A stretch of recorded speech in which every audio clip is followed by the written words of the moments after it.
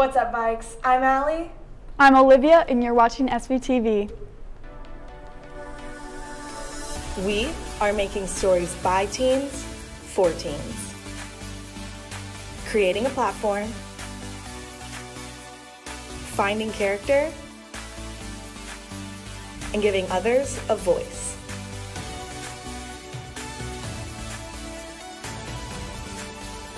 This is SVTV.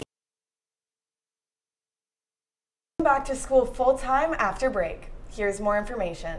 I think coming back full-time is definitely going to be a barrier on a lot of people, and it's going to do more harm than good. I understand people who are nervous about it, but I am very excited to have my Clipper staff and my yearbook staff all in the same place, and I'm really excited to see all of my students back in school. So I would say overall I'm super excited. I definitely think that we're going to go back to some sort of either hybrid or remote completely, just because of spring break, and a lot of the time people go out to other places in other states, and definitely a lot of cluster areas. And at the time right now we don't have a lot of people vaccinated. We do have teachers and other people that are frontline workers, but we don't have a large amount of people vaccinated in main efforts to stop the cases. That's a tough one. I don't know, because I do know that a lot of our sports teams have had trouble with quarantine, but so far I haven't seen a massive quarantine based on classrooms. So I'm hoping we won't be quarantined within 2 weeks. I definitely don't see us having any sort of 6 feet or any of that. I think we're still going to be sitting right next to each other, and I definitely think cases are going to go up in our school. That's going to be hard contact tracing. If there is a positive case and they find out that they were in the lunchroom, I think that that's going to make for really difficult contact tracing.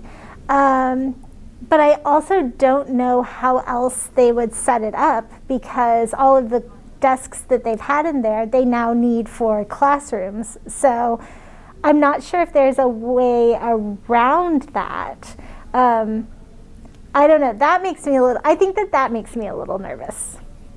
I definitely think Wednesdays have been really beneficial, at least for me, working in other stuff, in school activities, and also getting my homework done. Wednesdays have definitely been a day for me to rethink of what I'm doing this week and what I need to get on top of.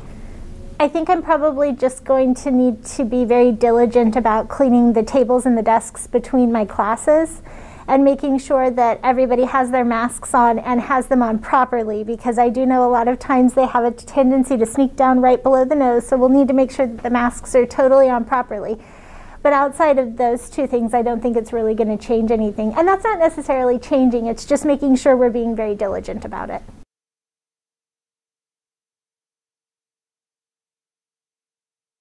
Now, on to the rest of the announcements. Make sure to park in your stall, especially after break.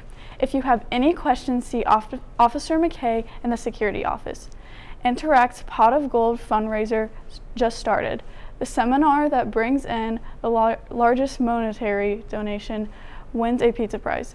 Please help support the North Topeka outreach. The Viking Brew is now selling smoothies.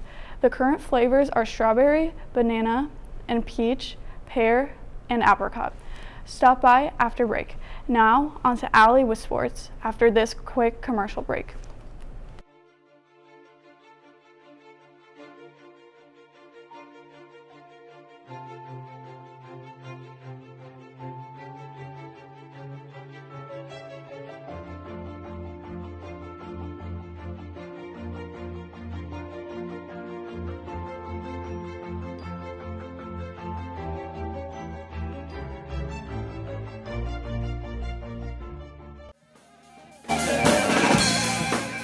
At all school events and games, make sure to create a safe and welcoming environment.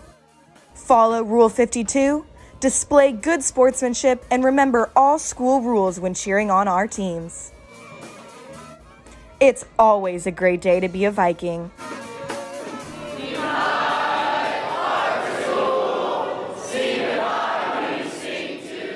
NCAA voters will be releasing the final bracket for the NCAA tournament on March 14th. We are hosting a school-wide competition for students and teachers to enter in for a chance to win a prize. More information on that coming Monday, March 15th on SVTV.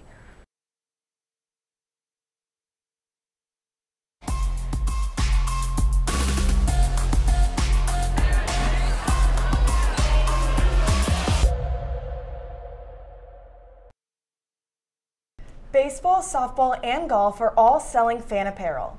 The links to each shop is posted on Schoology. Make sure and support these teams. The live stream for boys sub-state basketball is posted on Schoology now. The game will be tomorrow at Topeka West and will start at 3. Now over to Zoey with the weather. Good afternoon, Vikings. Our temperatures are starting to drop more, and with this, we also are starting to get more rain chances. Today is going to be fairly cold compared to yesterday, with our temperatures only being up in the mid-50s by this afternoon. For your SVTV 7-day forecast, today we are going to be in the 50s before we warm back up into the 60s, and we're going to stick into the 60s for a while longer, and we're going to dip into the 70s here and there. We are expecting a fairly warm spring break week, but we are expecting our temperatures to drop that weekend and possibly have some rain move through the area. Now back to your anchors. Thanks, Zoey. That's all we have for today, but remember that the east exit by the tennis courts is a one-way exit only after school. Have a great spring break.